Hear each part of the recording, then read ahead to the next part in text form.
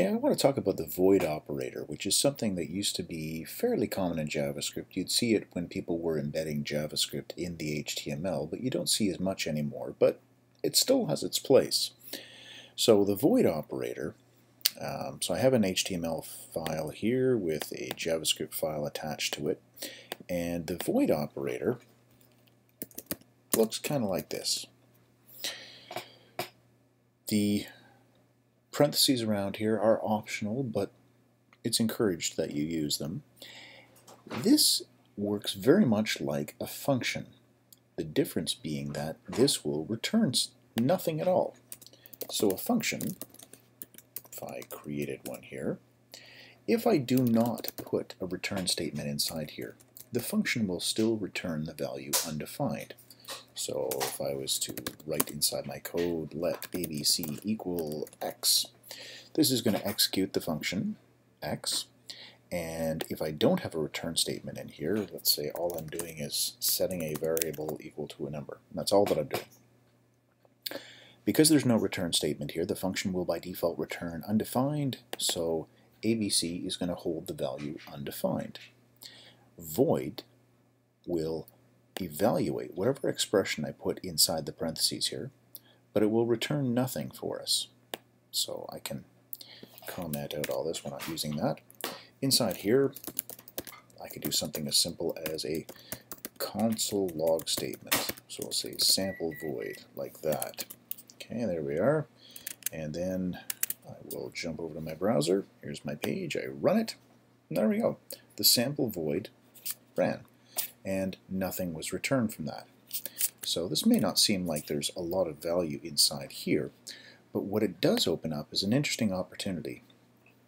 In your web pages, when you've got anchor tags, we can use add event listener to add an event, a click event, to the anchor, and then you have to say prevent default to stop it from actually following the link. Or if you want to embed something in the actual HTML, something that's becoming a little bit more common with working with things like React, where you're generating with JSX your content, you're building your elements and adding attributes.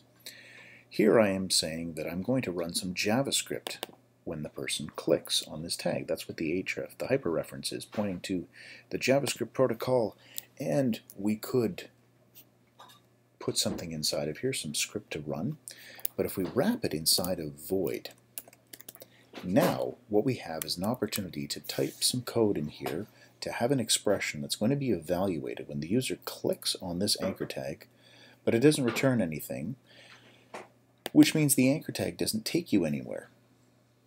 Very useful.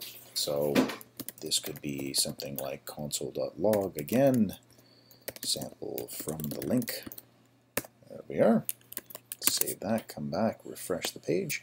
Now when I click this, there we are, sample from the link. This is running, and every time I click it, it's going to update the number because it's calling it again and again and again. So that's what it's used for. This is the most common use case for the void operator. Putting it inside the href attribute from an anchor tag. Make sure you don't forget to put the JavaScript protocol in front of it, but it gives you the opportunity to run a JavaScript expression. This could be multiple lines of code. This is actually how people used to create a thing called bookmarklets. If you were on the web page, you could right-click on this and save the link as. So you could create favorites. You could create little bookmarks to scripts, and then you could be on any web page whatsoever, click on the link, and because it was wrapped inside of a void, it wouldn't replace the current contents with the result of that script. It would just run the script. The script could do things to the current page. So if you wanted to have a little bookmarklet that maybe changed the styles on a page, you could write the JavaScript to do that, wrap it inside the parentheses, and call the void operator on it. And now this little favorite, this little bookmark that you've got, when you click on it, it affected whatever the current page was. So you could update the fonts or update the colors that were on any web page that you were currently on. Alright, so that's the void operator. Thanks very much for watching, and if you have any questions, as always, please leave them in the comments.